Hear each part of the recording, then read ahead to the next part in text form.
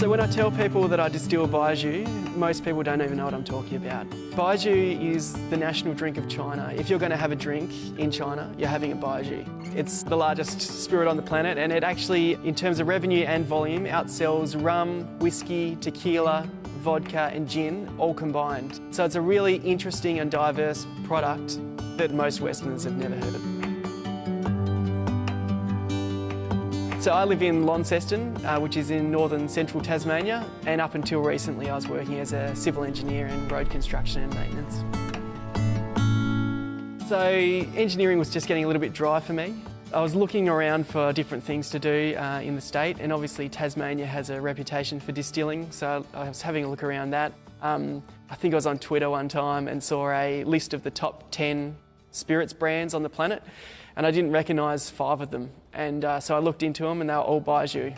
I ordered my first bottle. I didn't really know what I was buying. I just bought a generic brand and had my first taste and was captivated.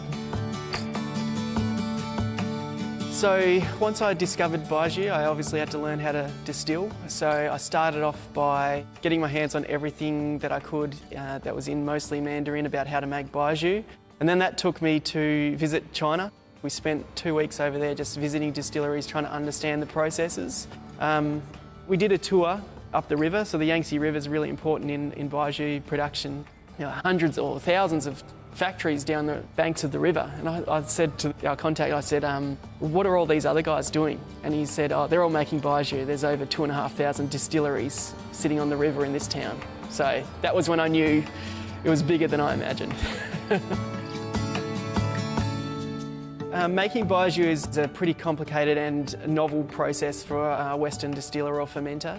The first product that you need to make is called chu. We believe we're the first people to make chu outside of China. And so chu is effectively the inoculant. It's got a yeasty profile and a microbiotic profile, and you achieve that through basically sending grain mouldy. And then the main process is the fermentation. So red sorghum is the main grain. We've got the still, which steams the grain and softens it. Then we cool that grain down, we add chu to it, and then we put that into a fermenting bin.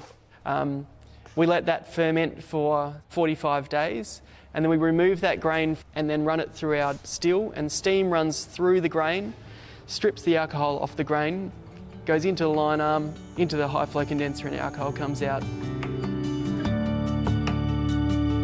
So we've been sampling our product out to the local Chinese community in Tasmania and actually around Australia, and the best feedback that we've had is that it actually tastes like baijiu, but like a whiskey, a baijiu becomes more premium as it grows older. So the feedback we've had is that it's definitely making the right moves, but it's still a young product for them.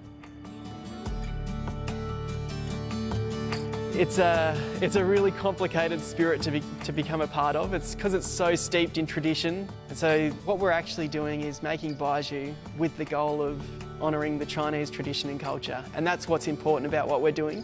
Because baijiu is such a culturally significant product of China, for us to be making it in Tasmania down here in Launceston is actually a significant thing. I think definitely drinking a bit of baijiu would help a bit of Australia-China relations.